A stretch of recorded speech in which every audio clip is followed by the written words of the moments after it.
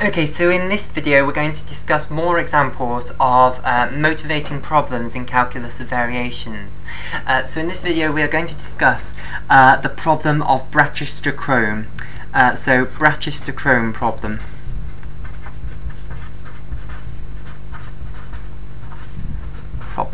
Okay, so this in fact actually I think is the first time that a problem in calculus of variations was ever considered, and I believe it was solved by Isaac Newton and Leibniz and others, and it's all to do with gravity. So the problem is this: take 2 points. So imagine a vertical plane. So let's say this is the floor.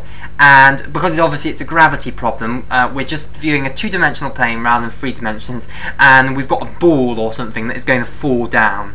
And basically, I have 2 points. A point A up here, so I could put a coordinate system on the two-dimensional plane.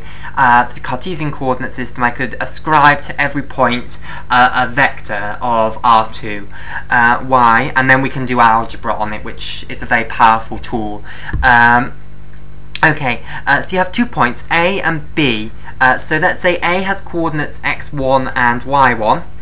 Keep forgetting to put that comma. And B has coordinates x2 and y2. So this is the problem. I have a ball, so here's a ball, and I want the ball to go from place A to place B. So I want to put effectively a slide. So imagine a children's slide. I want to put a children's slide between A and B that the ball can roll down. So the ball is going to roll down here. And the problem is to find the path between A and B, the slide, if you like, from A to B. Find the path from A to B which minimizes the time that the ball will take to descend. Minimizes the time that the ball will take to descend.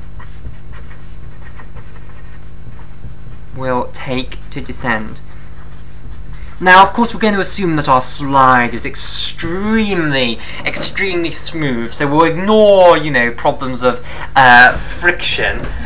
So, just ignoring problems of friction, what is the quickest, the path that will give us the quickest time of descent from A to B?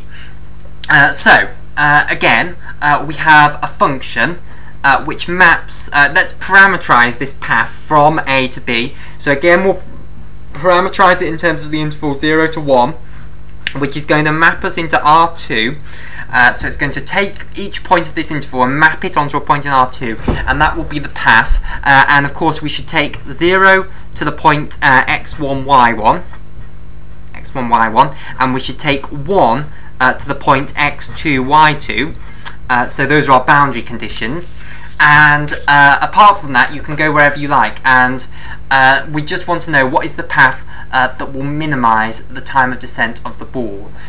So what we need to do is work out how much time is it going to take given a path. So let's say we are given a path, how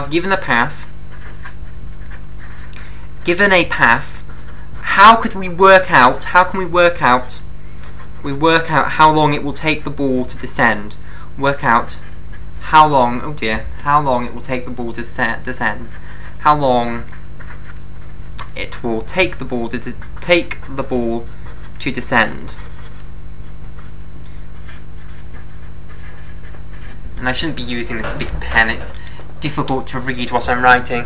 Okay, let's try this red pen. Nope, that's gone. Not that.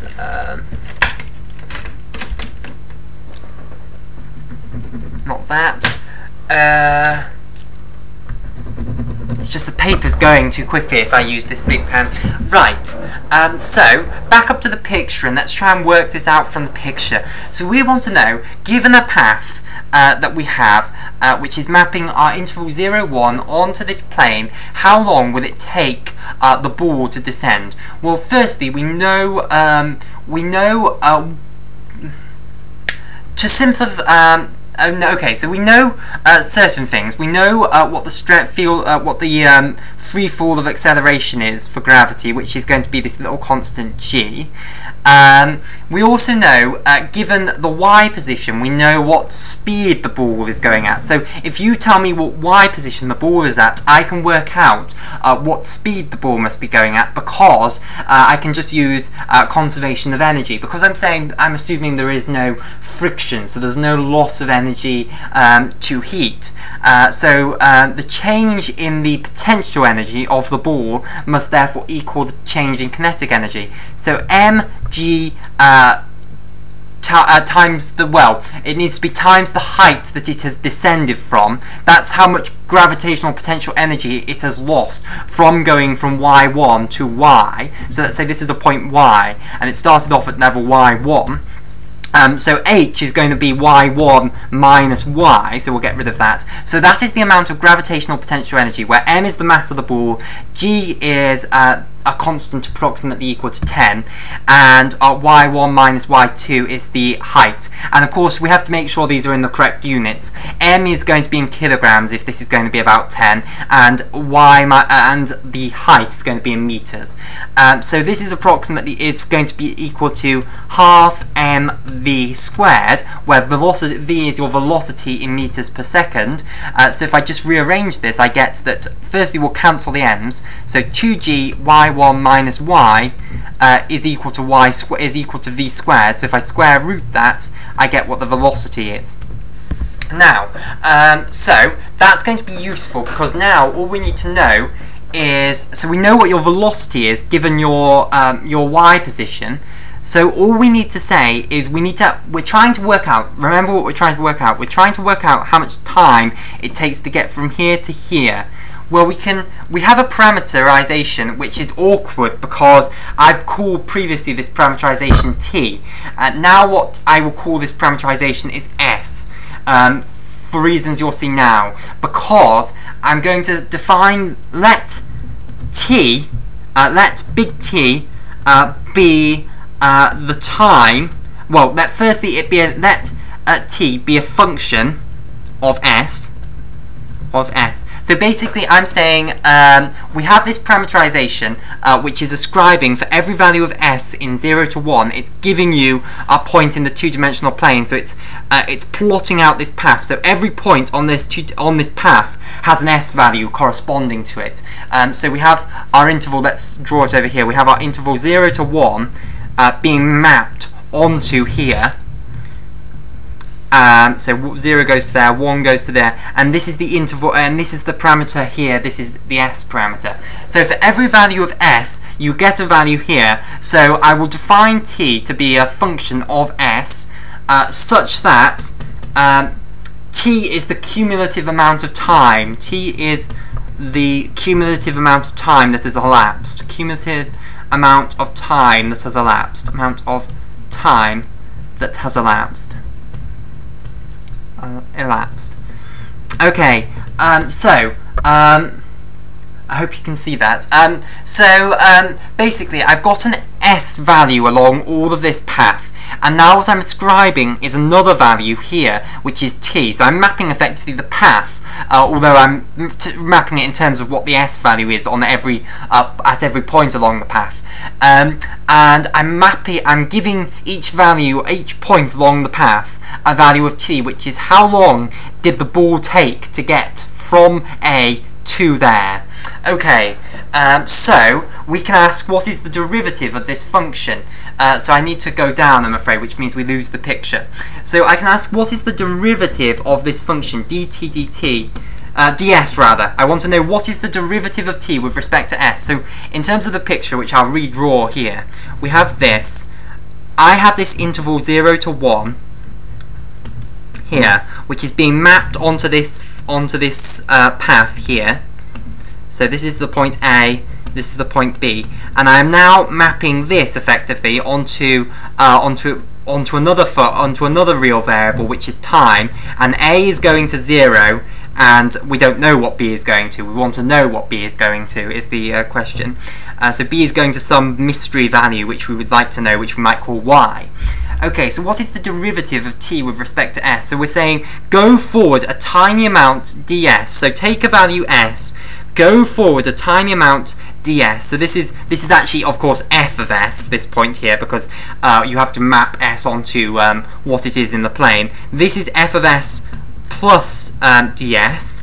And what we want to know is what's dt ds going to be. So what is the difference between the time function here and the time function here? Well, all we need to know is how long is it going to take to cross that little length there. So we need to know what is the length of that, and we need to know how fast is it going. Well, we know how fast it's going, so we can work out how long it's going to take to cross that little bit.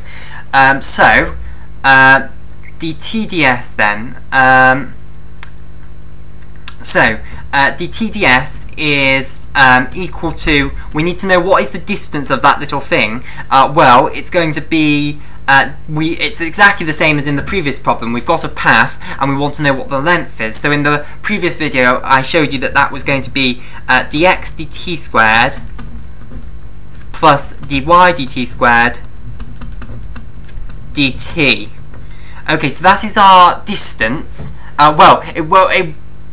Okay, no, and I've made a mistake because I parameterized it in the same way that I have parameterized the previous one. So in fact, the change in this little bit is going to be the square root of dx ds squared plus dy ds squared. So because I'm just changing the parameter, I renamed the parameter because I wanted to call this t. So I didn't want to confuse you by making you think that the parameter was time. We're just parametering it arbitrarily. That's why I changed the variable. And the little change is ds. And we will divide that by the velocity at which it is going at that point here. So so velocity as a function of s, you'll divide it by. And basically, that is the amount of time that it will take to cross that tiny little interval, and you want to divide that by ds. So that is your change in time. So you'll just divide it by ds and you'll cancel off that. So you get that dt ds is going to be equal to this thing here. So if you take the antiderivative of that, we could say the indefinite integral of that, and you'll get some ds, and you'll get some additional constant. And of course what we want to say is we want to set that so that at s is equal to 0, t is equal to 0. So then what we'll do is we'd evaluate this overall thing that you get, which is the function t. So you'd address the integration constant so that t of 0 is equal to 0. And then what you do is you just work out what is t of 1, and you'd be able to work out what y is here. Okay, and in principle you can work out what the velocity is as a function of s. And I'm just struggling for a moment. I don't know whether it will be given by this formula. That is how much velocity it should have. The problem is, what direction is that going to be in? Is it going to be, where else would it go? No, I think that must be the velocity there. So basically, I think that must be the velocity function that we'd have to stick in here. Of course, we'd have to make it a function of s. So what you'd have to do is, instead of putting in y here, you would have to put, you would have to take f inverse of y. So that would be difficult if you didn't have if it wasn't 1-to-1, which of course it usually will be. So basically what we're going to, of course the s is being mapped onto a value of r2, but hopefully in most situations what's going to happen is that for each value of y there is only one point in s which would have been mapped onto that. Yes, we don't care what the value of x was, so just find me the value of s which mapped onto that value of y, and that's what I mean by f inverse of y here. Of course, it's mapping it onto a pair of points, But if there's only one x point which does have the value y, then of course you can take the inverse of that. If it's something, you know, that looks like this, then you'll have more problems with that, and you'll have to be far more careful about how you define this function down here, and you'll probably have to do the integral in lots of different pieces. Okay, so that is the problem of Brachistochrone, and again it's a problem that we will see how to solve using the calculus of variations.